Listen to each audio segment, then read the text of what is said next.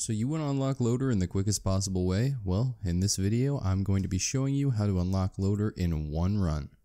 To unlock Loader, you need to finish the Guardian Offline Challenge, where you need to kill the unique Guardian of Siren's Call.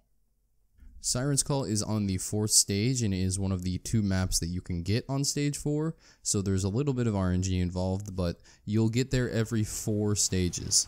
So even if you miss it the first 4th stage, you can get it on stage 8. Now, the first step to unlocking Loader as quickly as you possibly can is you need to pick the Mercenary.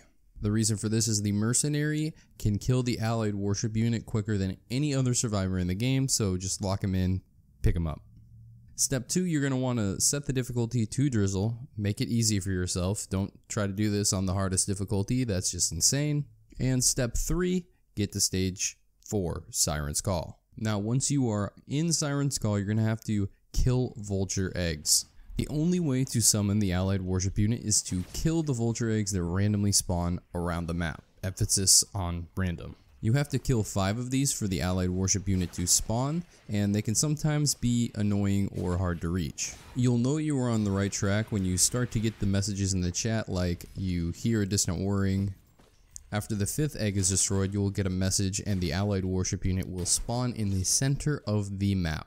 Alright, step 5, and this is the easiest step, just kill the allied warship unit. If you chose Mercenary as a survivor to bring into this run, all you have to do is jump above the allied warship unit and shift into it from above. By doing this, you are slowly pushing the allied warship unit into the ground, and when the 2 objects collide, the allied warship unit will just combust. And that's it, you did it. You've killed the allied warship unit, unlocked the achievement, and now have Loader available to play.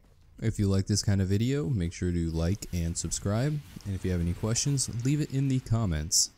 If any of you watched my previous videos, I took a little bit of a hiatus, and I'm going to be coming back with more videos like this, so stay tuned.